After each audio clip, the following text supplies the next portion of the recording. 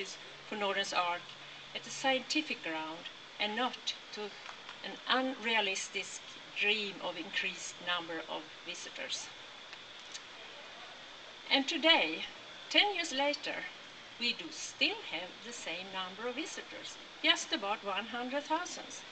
But our income is 3 times bigger because we get a lot of money from sources that think that conservation is what a zoo should focus on. I think we have probably the most boring animal collection in the Northern Hemisphere, but we are very committed to their survival. We are more happy to talk about how many birds, amphibians and mammals we have reintroduced into the wild than how many visitors we have had. I have been fortunate through all these years to have a board of trustees which have encouraged me to participate in the international zoo community, especially in the years when we have been extremely short of money, and I can tell you it's been several of them. But why and how come they thought this was so important? I think that is because they have understood the value of CBSG and Warsaw conferences for me and for Nordens Ark. They have understood that the people I meet there are the source of inspiration for me to find the way forward for Nordens Ark. I have, for example, been encouraged in my work by keynote speakers as Dr. Conway in Pretoria, 1999. I have learned to listen carefully to everybody in a meeting by Ulysses' role model for a meeting structure, nowadays so successfully run by Oni. I have gotten a lot of good advice from Chris, Bob, Bengt, Joe, Jeff, David, Willie, Alex, Sally, Jörg, Gloria, and many more wonderful friends. And I have been inspired by excellent talks from George, Herbert, Kevin, PPK, Gordon, Bernard, Leslie, Miranda, and many, many more. I can't mention all of them.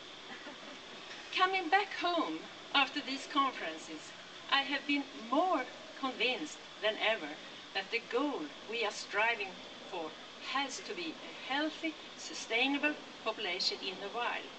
The zoo is only a tool for that.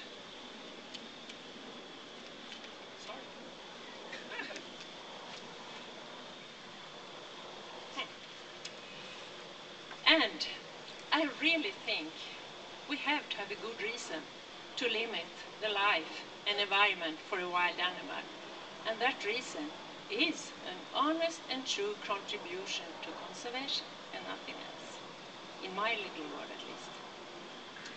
You have, by this award, encouraged me to go on being bold and, in the spirit of Ulysses, to work for conservation without knowing for certain if it will be successful or not, but to at least try to give the brown, small, unsexy animals a chance. I am more than happy to share this evening with all of you, and especially glad that my husband is here, as he has been a great supporter to me through all these years. They have been rather tough from a family point of view. I know he will be proud this evening when I will walk around with bright eyes and a bushy tail. As you have understood from my talk, I just steal ideas and thoughts from all of you.